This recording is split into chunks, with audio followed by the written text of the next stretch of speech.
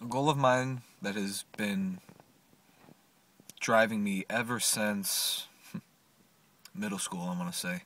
So about 4, 5, 6, 7 years almost, has been the goal to die a legend. That when people hear the name Rocco Lacerdo, they'll say, of course I know who that is. And when people don't know the name Rocco Lacerdo, people are shocked. They're like, oh, you don't know who Rocco Lacerdo is? What? I don't know why. I don't know where that goal came from. Up until recently, I realized that goal is just because I'm afraid of death. And I realized that we're all afraid of death. We all are.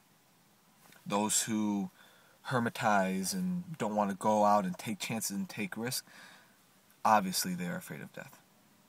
But even the people that are risk takers and challenge themselves and do death-defying stunts, even those people are afraid of death. Because if you think about it, those people, they go out and they build great structures, they take on big businesses, they do great stunts that live on in history forever.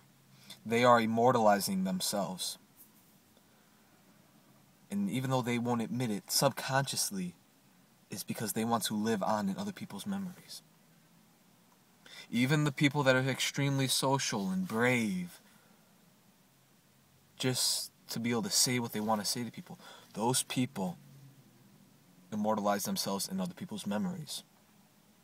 Because they will live on in those people's memories. They will live on in stories of that one crazy guy that just said whatever the fuck he wanted to say.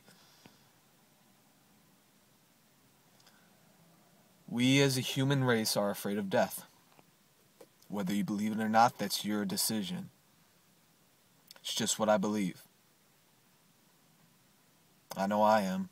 I'm immortalizing myself in these videos. I'm immortalizing myself in my writings. I'm immortalizing myself in all the people that I talk to.